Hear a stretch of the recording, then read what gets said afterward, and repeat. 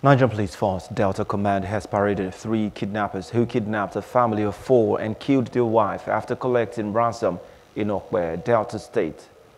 Ammunition was recovered from the suspects, including 4 AK-47 rifles, a pump-action gun, 5 packs of improvised explosives, and 58 rounds of 7.62 mm ammunition.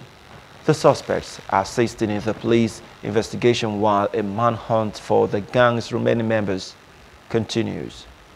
The husband that escaped with bullet wounds narrated how his family was kidnapped, kept in the bush for 3 days before his wife was killed.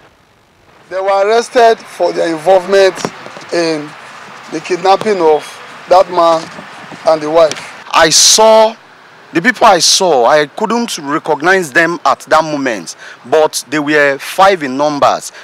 At the second day, around 11 in the morning, they called my people that from the 10 million naira that we order for, how much have you people been able to raise to transfer the 3.8 million naira into this account?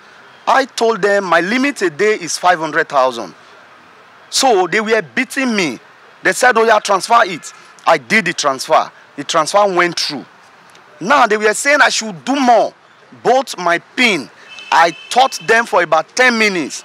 They said every night they will be doing the transfer until they will finish the money. So when we returned back, they now called my elder brother. Did you receive?